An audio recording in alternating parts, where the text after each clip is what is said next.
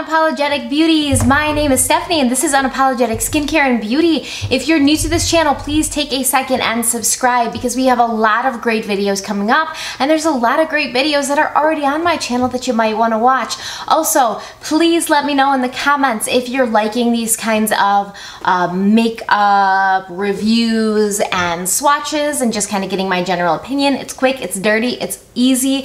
So let me know in the comments if that's working for you, if you want me to do something different, like maybe stand on my head and do it. This is a burn I got from my curling iron. I'm not just breaking out in a rash. I burned myself curling my hair, which beauty is pain. So anyway, let's talk about Anastasia Dream Glow Kit, their new highlighting kit. I talked about this in my anti-haul a couple of months ago and said I would absolutely not be purchasing it because I already had the Moonchild and I thought that I had enough highlighters to wear on my face that were crazy colors and I couldn't, you know, wear day to day. But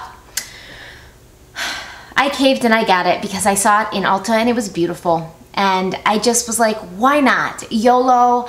I can talk about it on my channel. If I really don't like it, I can regift it. It's not that big of a loss. We're gonna go through the swatches. So I'll show you the swatches and I'll tell you what each color is supposed to be.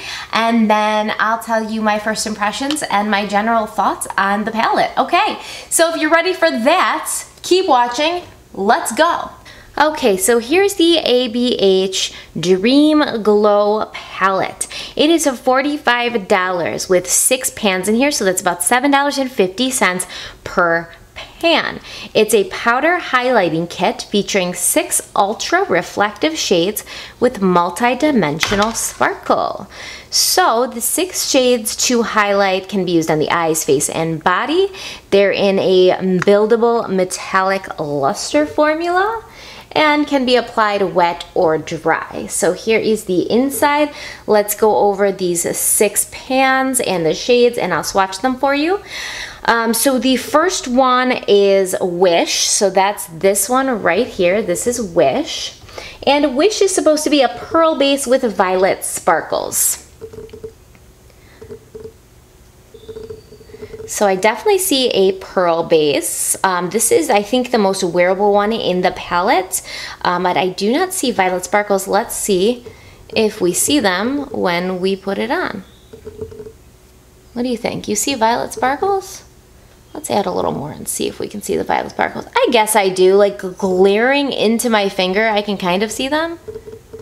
And it does have that kind of shift when you move around where I can see a little bit of like a purple tone. The next one is Unicorn, and this is supposed to be lavender and pink sparkle clusters. I'm not sure what that means, but let's take a look. Alright, so there it is on my finger and on the skin.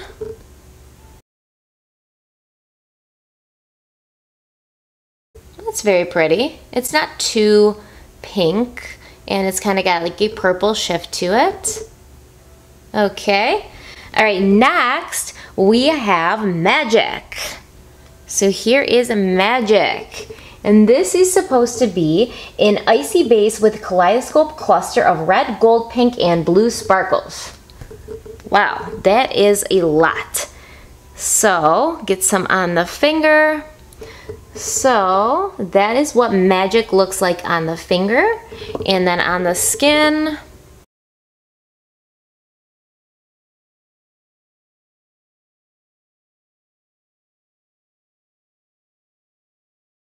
so this is the top row of the ABH Dream Glow Kit.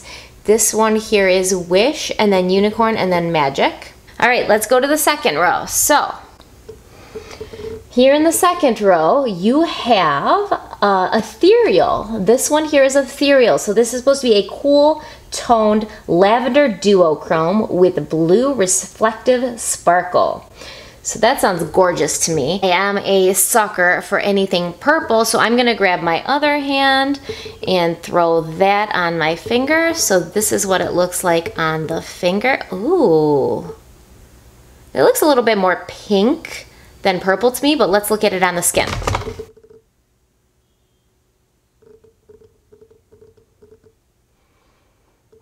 So I actually like these because they're not crazy. Like, it's not like an eyeshadow, like boom, you know, and you see all this color. So it's very wearable, but also very sparkly. All right, so next you've got Sunshine. I really like this one. I didn't think I would, but I did. So the Sunshine's a lavender and gold shift. So I will go ahead and get some of that on my finger. This is what it looks like on the finger. Oh, I don't want to hold my middle finger up to you. Here's Sunshine on the finger. Don't pay attention to this finger, but I don't want to like flick you off. So that's Sunshine on the finger. And then on the skin,